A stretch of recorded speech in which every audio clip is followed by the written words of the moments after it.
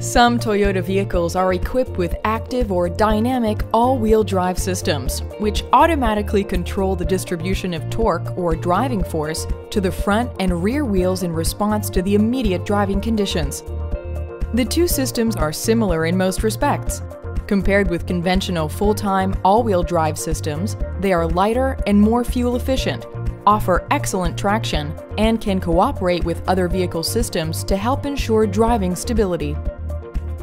While full-time all-wheel drive systems have their drive force distribution fixed at a 50-50 ratio, an equal distribution between front and rear wheels, active and dynamic systems can automatically vary that distribution anywhere between 100 to 0, with all the drive force sent to the front wheels and 50-50.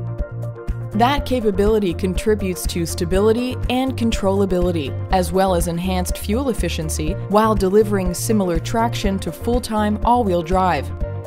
To do so, the system uses information sent from various sensors, including those for the vehicle stability control system, to transmit only the necessary amount of torque to the rear wheels when needed.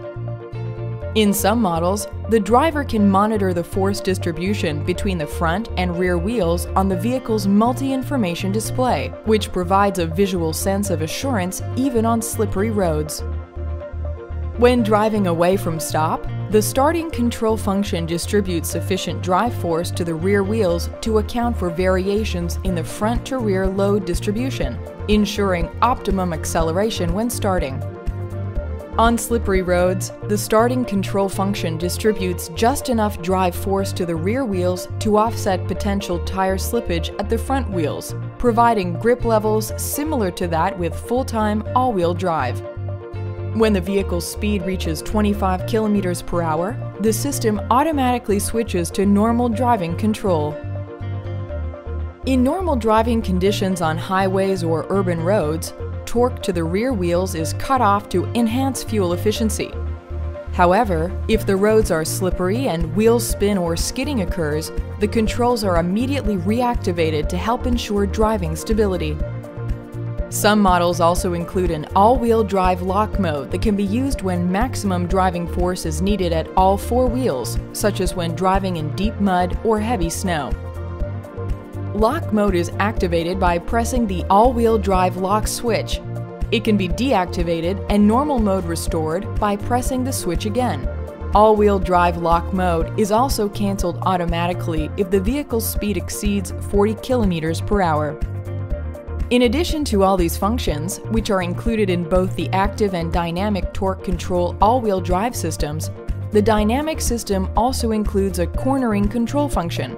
Cornering control helps to ensure stability and controllability by allowing the driver to maintain the intended driving line by adjusting front and rear driving force to compensate for understeer or oversteer based on the current driving conditions.